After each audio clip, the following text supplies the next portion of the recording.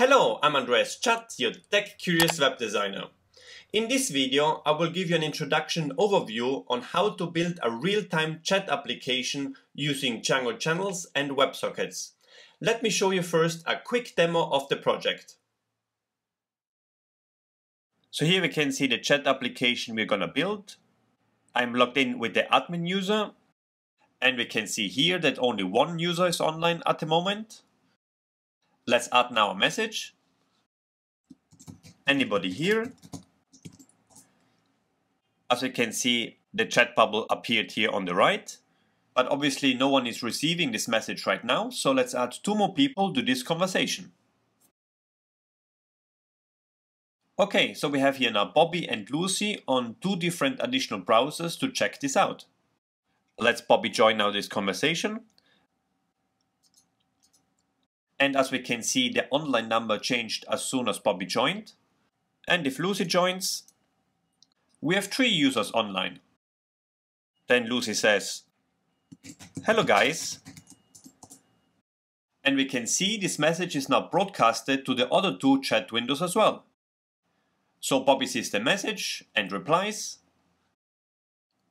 "Hello Lucy." And we can see everyone gets this message simultaneously. And the admin writes, "Awesome." Now the admin leaves this chat group. And as we can see, the number changed here to 2 online. Then Bobby says bye-bye. And also leaves. And now only Lucy is left in this chat.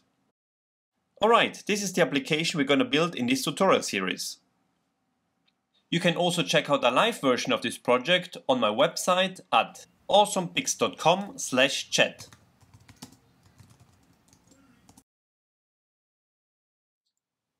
Alright, this technology of real-time communication is also widely used in computer games and other applications which require instant feedback from the server. This topic might sound very complicated, and under the hood it might be indeed quite complex. However, with Django Channels and Htmx, this is actually quite easy and straightforward to set up. So even if a beginner, this tutorial series should be very easy to follow. However, should you not be too familiar with the basics of Django, I recommend checking out my backend tutorial series first, to get understanding of the core concepts. Alright, let me quickly tell you now the main steps we cover in this series. So first we're going to build a basic Django chat application. As second step we add Htmx for interactivity. Then we switch to an ASCII server to upgrade to a WebSocket connection. This allows for a consistent and asynchronous connection between the browser and the server. Then we upgrade to channel layers. This allows simultaneous communication with many users. And as last, we see how we can set up a Redis database for production. Before I explain those concepts more in detail, a quick shout out to my newest supporters on Patreon. A high five to Konstantin and a fist bump to Family Travelog. Thank you so much for your support. I really appreciate it.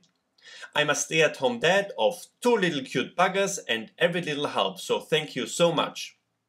Alright, and now let's get into it. So what is a WebSocket?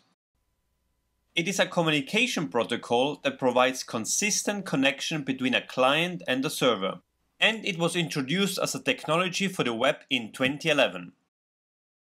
Let's see how this works now in more detail.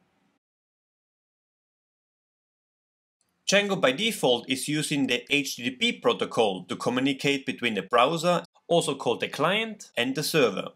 Django uses a WSGI server for this, which stands for Web Server Gateway Interface. And the communication is synchronous, meaning each request is handled one after the other. When the browser sends a request to the backend server, it receives a response back which renders the web page in the browser. This is called a request-response cycle, and the connection is closed when the response is received. In a WebSocket connection, we have an asynchronous communication between the browser and the server. This means requests can be handled independently from each other and are designed to handle multiple requests simultaneously. This is, for example, the case when many users interact in a chat application at the same time. To enable this, we need to use an asynchronous gateway interface, known as an ASCII server. An ASCII server can be described as a more modern version of a WSGI server that can handle both synchronous and asynchronous operations. To establish this WebSocket connection, the browser sends first a standard HTTP request to the server asking for an upgrade. Then the server initiates a WebSocket handshake with the client. This process typically involves an exchange of security keys with hashing. Once both sides agree on the terms, a connection is established which remains open, so both browser and server can send messages at any time without waiting for a response from the other side. The ASCII server does not come automatically with Django, so we need to install one. For our setup, we are using Daphne, which is a server developed as part of the Django Channels project. However, there exist also other alternatives, such as UVcorn or Hypercorn, which offer similar functionality. Now let's take a look how our project will work under the hood. First, when the browser requests our chat page, it initiates a standard HTTP request to the server to fetch the page. Once this chat page is loaded, the Htmx code we implemented on the web page will trigger another HTTP request to the server, this time requesting an upgrade to a WebSocket connection. After receiving this upgrade request, the server initiates a WebSocket handshake with the client. Then, after the successful completion of the handshake, the connection is officially upgraded to a WebSocket connection, enabling asynchronous communication between the browser and the server using a Django channel. A Django channel is unique for each individual user and represents a one-to-one connection between the server and the browser. However, in order to be able to receive and broadcast a message to many users, we have to upgrade again and add a channel layer.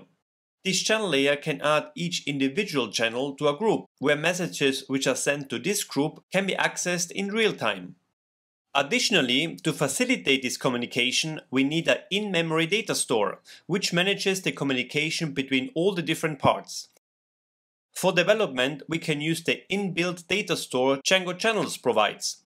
In production, however, we need a more robust solution, which can be provided by the Redis database, a very popular open-source key-value database, with in-memory data store and caching, making sending and receiving data very fast. This database does not replace our Postgres database, but works alongside it, and they complement each other. Alright, that's the infrastructure of our real-time chat app in a nutshell. As last, let's get familiar with the main actions we can perform in each stage. In the HTTP request stage, we are working with the URL.py file to call functions in our views.py file, and then return a response using the return statement. In the WebSocket stage, we are working with the routings.py file to call a method in a consumers.py file. So this file is the equivalent to the views.py file to handle the business logic. And then we return the data back to the browser with the send function.